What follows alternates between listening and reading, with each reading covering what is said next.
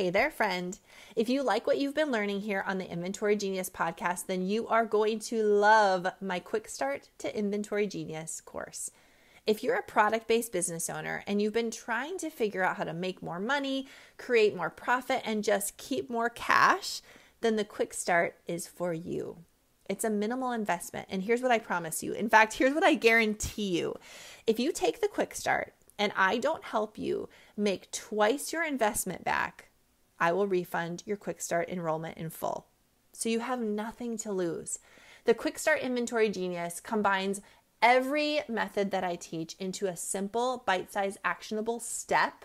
Yes, one step that will help you create more profit and keep more cash in your business. So here's what I want you to do. Head on over to sierrastocklin.com and click on the Quick Start. That's sierrastocklin.com and click on the Quick Start to Inventory Genius. I promise you, this will be some of the best money you have spent all year. Now let's get back to the show. Hey friend, welcome to the Inventory Genius podcast, where we work together here to make you an inventory genius. We talk about profit, we talk about cash flow, and we definitely talk about your paycheck. Because at the end of the day, it's all related to your inventory. Let's go.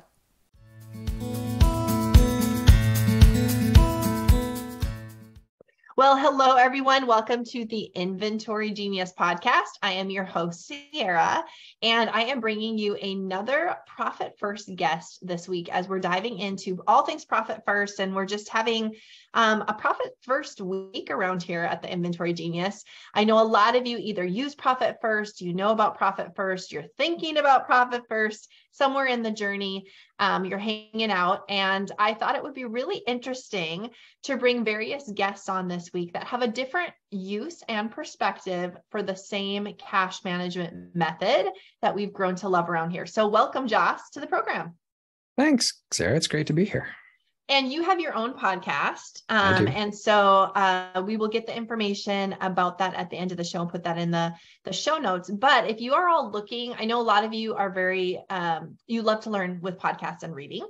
So pay attention to that and make sure to follow his podcast because it's very interesting. You work specifically with coaches, and let's dive into that and talk about how that relates to Profit First. Give us all the details. What's your story? Oh, goodness gracious. Let's see. We only have so long here. So the shortish version of my story is I was always that kid in school that people would grab in the hallway and say, hey, Jos, can I talk to you? I need some advice on something. And it got to the point in high school, I was having people calling my house at 2-3 o'clock in the morning on school nights, which good and bad, drove my parents nuts to the point that they actually got me my own phone line. So I was cool as a teenager, right? So you're like the in-resident coach for the school gang, huh? Something like that. People I didn't know, like from towns away, would call and be like, you don't know me. It's 3 o'clock in the morning, but so-and-so is a friend. Like by the third or fourth name in the list. Yeah, exactly. Yeah. Right. And it's like, okay, fine. Hold on. So I started doing that. And then I grew up in Alaska, so I was cold and snowy all the time. And I joined the Army to get out of Alaskan winters. And I was trained to jump out of airplanes and blow up tanks. Okay. But I never got to I got to jump out of the airplanes and I got to pretend to blow up a few tanks. But then I messed up my knees and they temporarily assigned me as a chaplain's assistant, which everyone thought that just meant you would drive the chaplain around and file paperwork and clean, set up the altar and that kind of stuff. But actually, it turns out a chaplain's assistant in the military is a counselor, and they go through like 18 months of training and a bunch of other stuff. And I didn't go through any of that. But the chaplain I was working for was like, all right, in you go. So I was all of a sudden with no training other than my life experience, talking to people and giving advice. I was dealing with the interfaith prayer group, the AA group, people who were thousands of miles away from their daughter on her 16th birthday, all that kind of stuff, all the way up to suicidal ideation with I was a 20-year-old kid. Like all I could do was I learned how to ask questions. Right. Dial up AOL was what the internet was back then. So I remember that. I couldn't just go Google how to be a counselor. Right. So right. I had to learn it fast. So that kind of got me started in the sort of counseling and coaching side of things. Eventually got sent back to the United States, regular unit still had messed up knees. So they made me a training coordinator. So I learned how to do training for large groups of people and how to do a lot of the logistics behind that and all that kind of fun stuff. And then was medically discharged from the military because my knees never got better, and went to work for the VA for a period of time where I was helping people who had been in the Army for long periods of time get out and adjust to civilian life. Sure. So people who'd been in for 10 years or more and had to be, had to learn the fact that you can't just yell at people because you don't outrank them anymore, right? You don't have more weight on your collar or whatever. But a lot of them wanted to be business owners. They're like, I'm going to get out. I'm going to start a business. I'm going to become a consultant. I'm going to go right back doing the same job that I was doing for 3 times the price. Cause that's kind of how it sometimes works in the Army. And I was actually in Tennessee. It was, Fort Campbell, Kentucky, right up there. Oh, sure. That's where I got out of the Army. So, but I learned, because I had all these soldiers that wanted to learn how to run businesses, I had to go learn how to start a business, how to run a business, so I could teach these people, having never done it myself. Interesting. Before, sure. So did that for a while, then met a Canadian girl, moved to Canada, and her father was in financial services. And he asked me to come take a look at the financial services stuff that they were doing. And I had been studying at school and working on my degree in communications and some other stuff. But anyway, so he asked me to come take a look at their stuff, and their training was terrible. It was just terrible. And I found out later that it's the same training that everybody in the financial services industry gets. So the vast, like it's bad. So he asked me what I would do to change it. And basically, long story short, I wrote him a report, and this is what I would change. This is how I would change it. He asked me if I would do it for him, kind of on the basis of, you still want to date my daughter, right? Yeah. So I went and helped his team, and very quickly, it was a team of, they're all independent advisors. They were all business owners, basically. And we worked with them, and in about 3 months, they became the number 2 office in all of Canada for their company that they worked with and whatever. So that was my first taste of sort of like, oh, I can train and I can teach and like in the private sector. Yep. Fast forward about a decade. I have married his daughter. I have gone through a divorce with his daughter. I'm still working with him 3 companies later. And at this point, I am what they call a business owner succession planner. So business owners who were looking to get out of their business would come to me and say, hey, I think I'm ready to sell my business. What do we think it's going to be worth? How are we going to structure this so it's tax advantage and all this kind of fun stuff? And the vast majority of the time I had to tell them, you're not going to be able to sell your business. It's not a business. It's a job and a client list. Sure. Right. And a bunch of inventory, perhaps, right? That needed to be sold. So what I would do is I would offer to work with them for free for 6, 12, 18 months. And at the end of that time, we would have a business that they could sell. Mm-hmm. And some of them would say yes. And unfortunately, the majority of the ones that said yes, I worked with. At the end, I was going to make like $50,000, $60,000 helping them with the sale and all the other kind of fun stuff. But by the time we would get to the end of it, they would say, actually, I don't want to sell my business anymore. Now it's this thing that... Because now it's making money. Now it's making money. It's not stressful. I don't have to be here if I don't want to. And so I was, at that point, I had gotten so bad, and we can talk about this later if you want, that in my personal life, I had been going through the divorce. I was sleeping on my office floor because I didn't, like I was, doing the stuff that you do, and being an entrepreneur and all that kind of fun stuff. And so I went down the hallway to my now ex-father-in-law's office and said, this isn't working. Like I had $80,000 in commissions walk out my office because I'd done too good of a job helping the guy build a good company. And I was starving to death. And every penny I had was going to my ex-wife and kids, which is where it should have been going. And he said, well, why don't you charge for the business coaching stuff? And that was like a revelation. Why didn't I think of that? Right. And there were reasons for it, but the short version is he suggested it. I did some thinking about it. And basically shortly after that, entered into the world of business coaching. And while I was doing that, I met a whole bunch of other coaches because the coaching world's was back then fairly small. The internet online coaching world wasn't there yet. And I met a lot of other coaches and life coaches, health coaches, nutritional, like all that kind of stuff. And all of them were kind of struggling with their businesses and going through some of the same things that I had been going through. And so I just started saying, well, why don't we do a mastermind? Why don't we do this? And just offering help. And lo and behold, over the course of time, about half of my clients were coaches.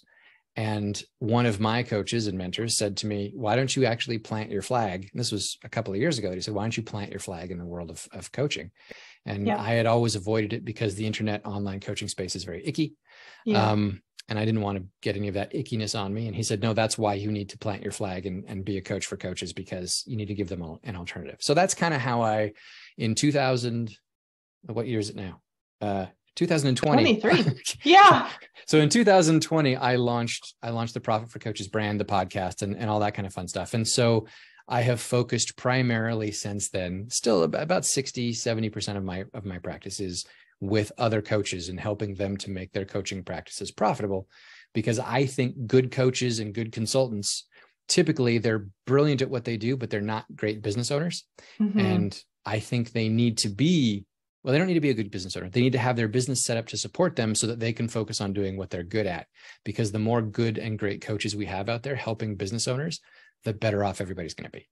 Yeah, so good.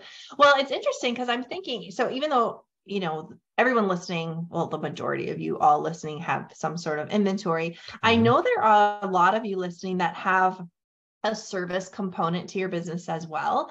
And I talk about how great that is. If you can wrap in a service component, the margins are much better than what is going on with the inventory. So if we can wrap that together, I'm thinking in particular, I had a client who did phenomenal window displays. Like these were state of the art, like Anthropology should hire her. And I said, why don't you teach other brick and mortar boutique real estate retailers, how to do beautiful window displays? That's a type of coaching, consulting, service-based. So if things are starting to move in your mind and you're thinking, oh my goodness, this is going to be really interesting, what would you tell someone who is thinking about adding on a service component or has maybe just started? So they have some sort of inventory-based business and now they want another revenue stream where they're coaching, consulting, teaching. What are some things they need to think about as it relates to profitability?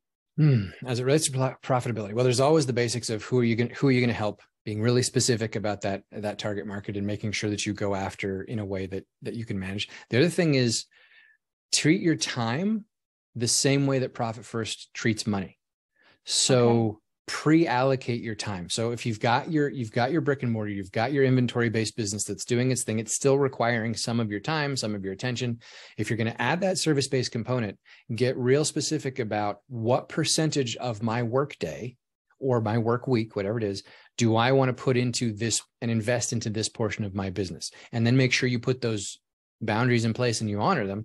The same way you don't, borrow/steal money from your tax account to pay for your whatever.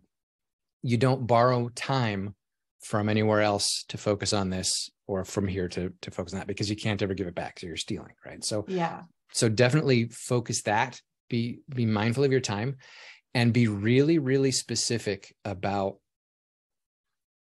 you can help everyone with everything. I know that all of us can, we're brilliant at helping everyone with everything. Whatever it is that our services can, if it's properly applied, just be really, really focused. In fact, the smaller you can make that target, that when you're first bringing it out, especially, the more specific, the more profitable you're going to wind up being. Lastly, I'd say invest in help. If you haven't been in that space, get a coach, get someone who's been in that space that can help you. It's one of the best investments that you'll ever make. And then don't spend much more. The service side can be incredibly lucrative. The margins can be as high as 85, 90% depending on how you're doing it and where you're going. In fact, that should never be lower than 50% if you're doing it right. But be careful, because it's really easy to go, oh, well, the service side is making a ton of money. And then you go spend that money on the other side of the business or whatever. And that's not a good idea.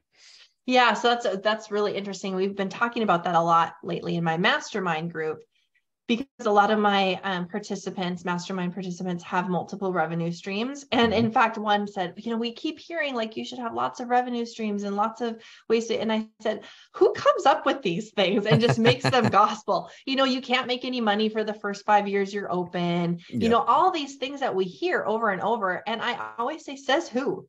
So says who? We have to have 5 or 6 or 7 multiple revenue streams when nothing is working well. And this one that was doing amazing is now supporting the other things. Yep. And so that can happen with service too, because we suddenly find ourselves with more cash flow.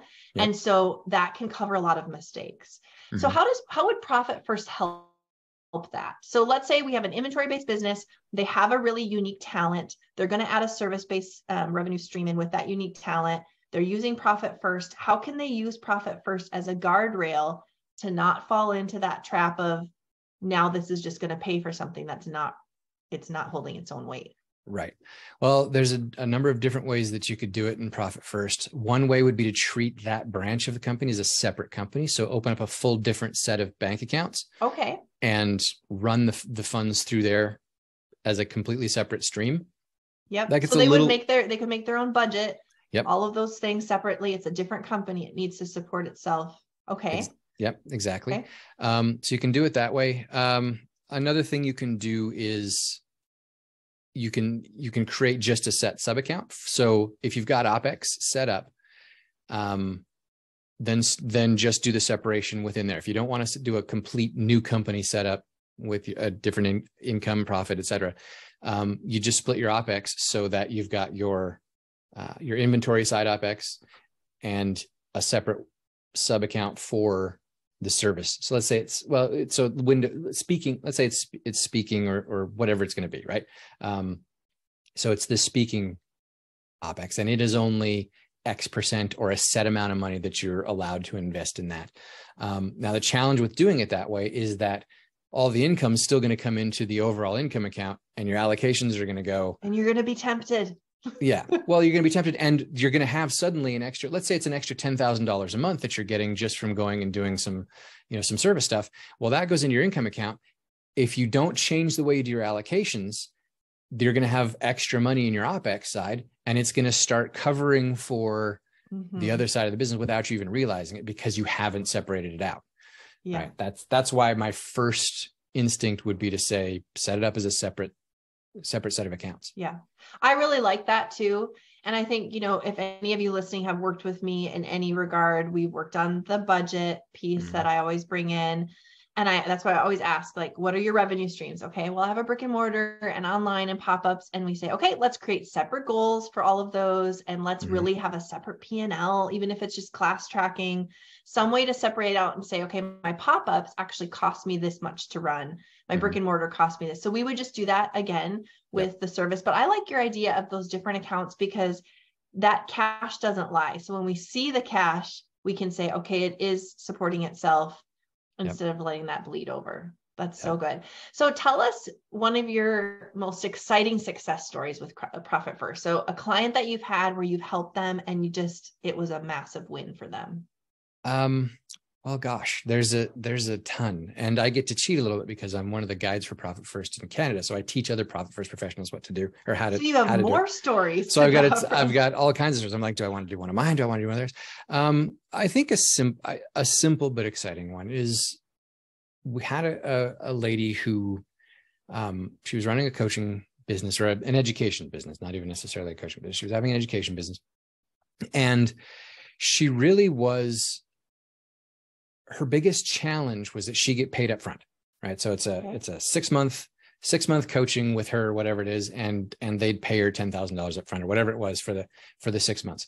And so every month she was running off of the cash that was coming in every month, because she just had the one account. So $10,000 comes in, $10,000 comes in, and the challenge was, like most people who are doing primarily service based, she would have a month with not very many clients. So she'd go out and do a whole bunch of marketing and sales, and she'd pick up 10, 15 clients and fill her calendar, and they would all pay up front. And so she'd have all of a sudden there's this massive boost of money in her bank account.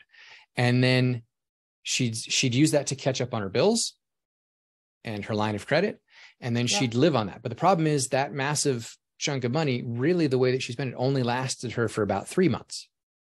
Sure. But the problem is she's committed to these 15 clients for 6 months. Yeah. And so now she doesn't have the time to go out and get new clients to pay her. She's got to do 3 months of delivery on these people, and she has no money. So now she's back to living off, her line of credit starts cranking up. She's late on her credit card, like all those things. So now she gets the end of that 3 months, the 6 months with the clients, 3 months of no real income. And now she's tied up against it, and she's got to go immediately into launching another group. And that cycle just kept continuing. And so we sat down, and one of the parts of Profit First that most people don't know a whole lot about is called the drip account.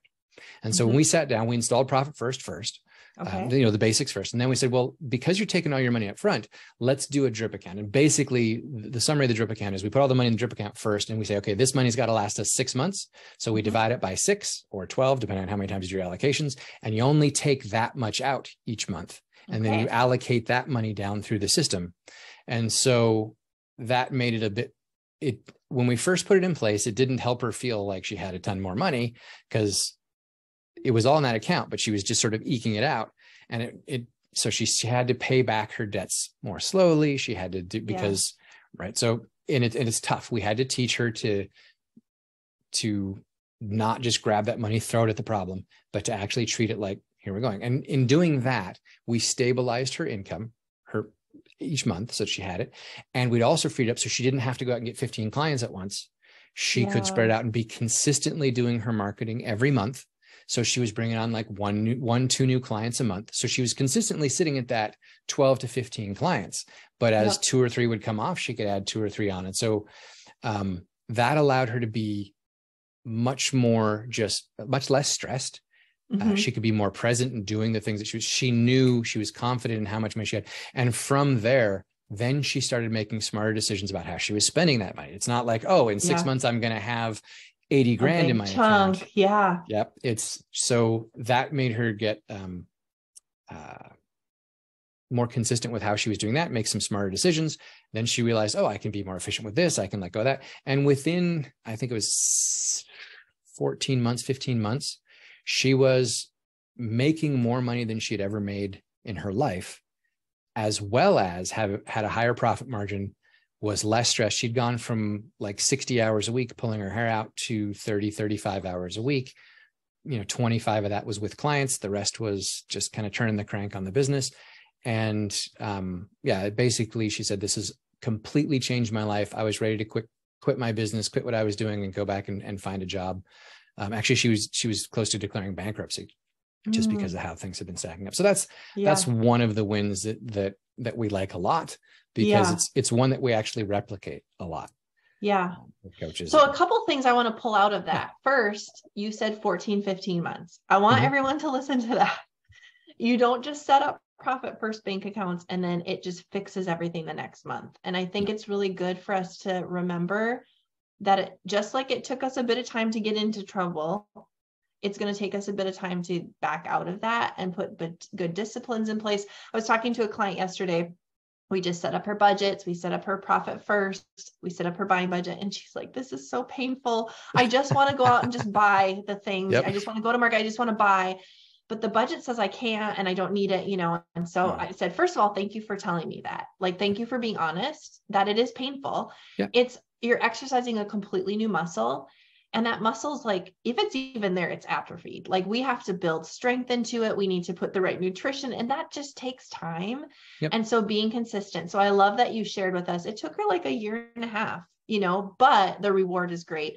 The next thing is I have a lot of clients that do drop shipping and pre-orders. And we've talked about drip accounts for that, because they'll do a pre-order. So they put a t-shirt online, they sell 100 of them, they collect all the money, but it's not going to come in. And I always say, don't spend that money until those products are delivered, because that person could go out of business. They could short ship you. And then, oh my goodness, I've spent that, and you're in a really bad position. So a drip account would be perfect for something like that, where they collect the money. It's like a holding account. They save that money over there. They don't do their Profit First allocations off of it or anything. It's like it doesn't exist until the transaction's completed. Do you see that working the same way? Any thoughts for us on that? Because we talk about that a lot in my group. Yeah.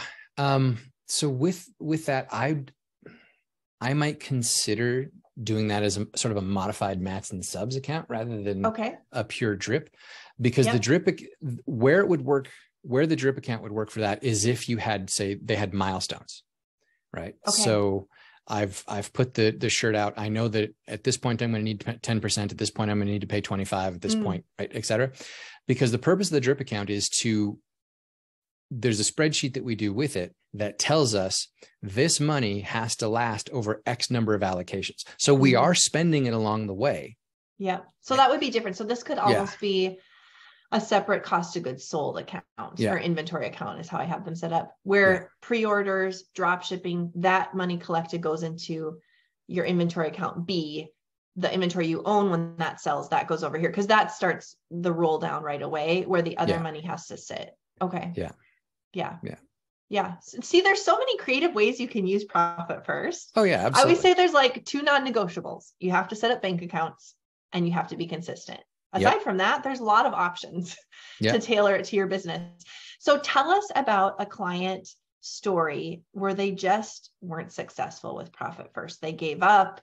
They were discouraged. You had really high hopes for what you could help them with, and it just didn't work out. Gotcha. I don't really have any client stories like that, believe it or not, because most of my clients, we managed to fix it. I have a large number of stories where a client will come to me and we started setting things up and then they went a little sideways or they didn't tell me something. We had this is actually a roofing company that we went through almost the entire year together and we set everything up and things seemed to be going really well. And it was only at the end of the year and the end of the season that he sat down and he said, I actually went and looked at the way I've been costing out the jobs and the jobs cost me 70%. I've only got a 32% gross profit margin on the roofing jobs. And I'm like, he's like, is this a problem? I'm like, well, it depends. If you put the 70, if you put the 70, whatever, or the 68% in mats and subs, it's fine. Cause all that just comes out per job. Everything's good. If you can run your company and pay yourself and pay your taxes on the 31% that's left or 32% that's left. And he said, yeah, that's the problem. I can't. And I'm like, well, that would explain. And he's like, yeah, we just took we just took out an $80,000 loan at the end of the year to pay off all of our suppliers and everything. I'm just like, dude, like, why didn't you? Okay. But we sat down, we said, okay, that's cool because Profit First lets you see this. He never would have seen any of this if he had just kept going, even if he had done the job costing the way that he did at the end of the year and realized 70% of every job was going right back out the door. He still wouldn't have had the breakdown. Now I need 15% for taxes. I need this percent for this. I need this percent for that. So it was having that in place that allowed him to go, oh, okay, this isn't going to work. I need to raise my prices and change my bidding. So it turned into a success story. We still have another meeting at the beginning of the quarter. We're going to do his annual review and all that kind of fun stuff. And I think it's going to be positive, but it was just, we were doing things right. And I couldn't understand why he kept coming back with, well, we're just a little negative. We're just a little late. And anyway, but that's probably the most recent sort of almost failure that, and you just didn't have the right information. I was just talking like literally today, just on a client call, same problem, but it's inventory. So mats and subs, we replaced that with inventory cost of goods sold. And so same thing. I said, pull up let me see your P&L. Like this is let me see your P&L. And I said, oh goodness sakes, so you have whatever, 50,000 in sales and $10,000 in cost of goods sold. I'm like, now, while I would be thrilled for you with that margin, I know that's not accurate. But because she didn't understand cost of goods sold and that it's not what I just went and spent in materials, it's what the cost of those sales were. She was entering all of the expense of the inventory versus costing what actually sold. And so her margins showed so high. So she was making massive transfers and then running out of money and not enough to buy it with inventory. So yes, it's all about really understanding what do the numbers mean, and that mats or subs or cost of goods has to be accurate, because you can't run off of a gross margin or real revenue that's inaccurate. You'll run into a lot of problems. And it's interesting for me to get them started. I don't necessarily need, give me 5 years of P&Ls and all of your, but like, I'm fine with bring me 12 months of your bank statements and credit card statements. So we'll go through item by item and we'll go, this goes in this bucket, this goes in this bucket, and we'll pull it out at the end of it. And we'll start with something rough. Because within 6 months, we'll know where all the inaccuracies were. Because we'll watch it and the red flags will pop, and that lets us go, okay, here's a spot of your business that we can make better. So good. But within that first year, you've got to get your numbers clean. Yes. Yes. And that means you also need to communicate with a bookkeeper that's not giving you accurate numbers. Yes. So she said to me, she's like, why do they do this? And I said, well, I'm just, I don't know. I don't even know who her bookkeeper is. I said, some of it's laziness, honestly, right? Mm-hmm. Because it's extra entries to put the inventory on the balance sheet first and then move over what's sold. People are lazy. Some of it is just they don't understand. If they don't work with inventory, they don't understand you don't expense inventory out until it's sold. It's an asset. So that's really important too. If you feel like you're not getting accurate financials, and so you're feeling this disconnect with Profit First, let's figure out what the missing pieces are, because it could quite possibly just be numbers that aren't giving you the right information to make those. Can I just real quick on that? Yeah. Because I work with literally, I know hundreds of them. I work with dozens of bookkeepers. Some of them are Profit First, some of them aren't, and they're all great human beings. But here's the thing. The vast majority of bookkeepers get started like this. Their partner, typically a husband, starts a business. Mm-hmm. They're a tradesperson or something like that, and they decide to go out on their own, and they're like, my wife can do the books. Yep. And so they start by doing that, and it's usually a service-based or one small thing, and they start with something small. And then they realize, hey, I could make some money doing this for some other people, particularly my husband's friends, whose wives have all said, I'm not doing your books. Yep. Right. And so they sort of branch out that way. And so they come from one set of experience and a lot of them will go out and get more training and things like that. And that's great. That's helpful. That's awesome. But sometimes they're just coming from a place where they don't know what they don't know. Yeah. Where the inventory, the idea of inventory is just, it should be there for tradespeople because parts is a thing and tools are a thing. Yeah. But for a lot of times it's not, or they just don't try. It doesn't occur to them. And it's not because they're bad people. It's not because they're ripping you off. It's just, they don't know. Yeah. They don't know. They're like, oh, that was $1,200 on your credit card at Market. We'll just put it in as an expense. No. Mm-hmm. It's an asset. So we got to put it in the right place. Yeah. But I have found, I will say, for anyone who's like, oh, this is so frustrating. That's my bookkeeping experience. What do I do? I would say 99% of the time, if I'm working with a client and I say, here's what we need, and here's how we're going to communicate that to your bookkeeper, they are more than willing to do it accurately. They, like you said, they just didn't know. So once in a while, you get someone who fights you on it. And then you need to look at someone who can actually help you in your own industry because you need accurate financials. But for the most part, they'll say, oh, wow, absolutely. I can enter it that way. No problem. Yep. So, and then they'll quietly go make the change on half of their other clients. Yes. And say, oh, maybe they won't notice. And they won't, because most people aren't looking at their financials, but that needs to be another podcast for another day. Absolutely. Oh my goodness. I would just say, if you're struggling with your bookkeeper, you can ask Sierra, or you can ask any of us Profit First professionals, because we know a ton of them. Yes. And we know the ones that are really good and that are taking those extra steps. And there are a bunch of them that are Profit First certified, that are familiar with how Profit First works and are just happy as clams to work on somebody's books that's doing Profit First, because they already know how it all works. Yes. And that's just such a good point to leave with everyone. If you're also struggling with your accountant or bookkeeper pushing back on Profit First, I've had a couple of those where they just fight the client. I think, goodness sakes, if people want to manage their cash in their own business, let them do that. But if you're finding that, then it's probably time to find a Profit First type bookkeeper or accountant, someone who knows it and who will gladly help you set up those accounts and manage your cash, because they want you to win and make more money and keep more money. Yeah. Yes. So good. Okay. What is one word of advice that you could give that maybe a mentor or a fellow Profit First professional, someone has told you along your journey that's just made such an impact in the way that you run your business? Oh gosh, there's lots. I've been doing this for 25 years. Probably the biggest one.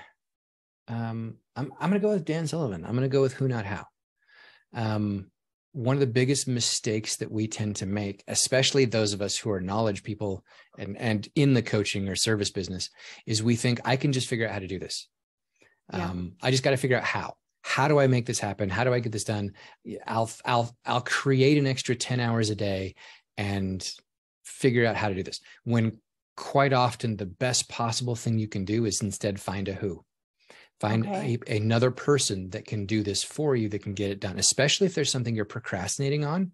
Usually that's not a sign of a character flaw. That's a sign of, this is a thing that you could benefit from if it was done right, but you're not the person to do it. Yeah. And especially when it comes to leadership, like step one, get a coach. Get somebody who can help you, walk you through, guide you through, and say, yeah, you do need help with, so you do need a specialist who can do this here. Or, you know what? No, you can do this yourself. Can help you sort of make those decisions on who can help me get what I want versus how do I do this myself? Yeah. So good. Okay. What book have you read recently that you'd like to share? And it can be a novel, self-help, business book. And if you're not a reader, a podcast too. Oh, I'm a huge reader. Okay. And I do listen to podcasts. There's always mine. Yes. Who Not How actually is a book that Dan Okay. Sullivan and Benjamin Hardy wrote together. That and the book that they wrote after that called The Gap in the Gain. Those two books together. Oh, yes. That's so good.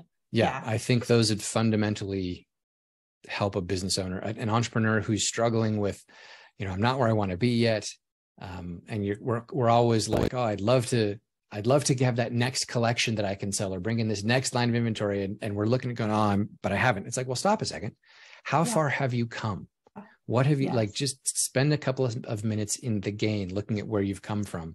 And then you can feel better about, okay, now how do I tackle the gap and the thing that's in front of. So those two books together, I think that Gap and Gain book was mind blowing. When I read that, I was like, that's what my problem's been for, because a lot of us as entrepreneurs, we are overachievers and we really struggle with celebrating and living in our wins. And the wins and celebrating those wins is actually what propels us to do greater and greater things. And when we don't understand why we can't live in that and how far we've come, that was really, really good book.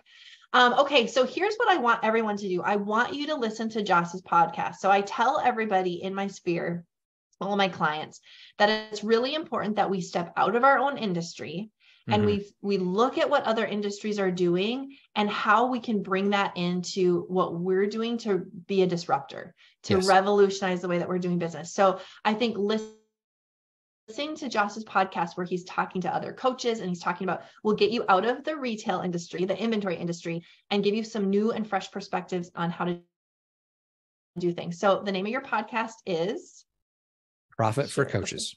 Profit for Coaches. Okay. So we can all remember that. I'm going to drop it in the show notes. Anything else you want to share? Anywhere else people can find you, where you want to direct our listeners? Well, I'm on the interwebs in a number of different places. LinkedIn, as far as social media goes. My wife does an amazing job of posting little clips from my podcast on my Facebook and my Instagram. So if people want just like 30-second chunks, great, you can go find that. But really, if you like profitforcoaches.com, the Profit for Coaches podcast, you can find on any podcast, anywhere you get your podcasts.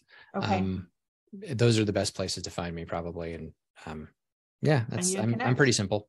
Yeah, I love it. Yeah, I think it would be a really great listen.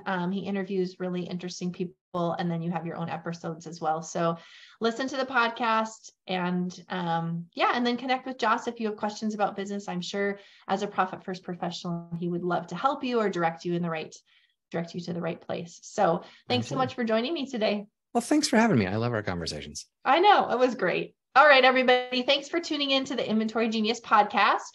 If you have not made your way over to my website, we just did a big revamp. A lot of great information over at sierrastockeland.com. My podcast is listed there along with blogs and information, places that I've been on other podcasts, articles, a lot of good things, along with some good resources like Profit First for Retail. So head on over to sierrastockeland.com. Please connect with me. And I will see you all next week. Bye for now.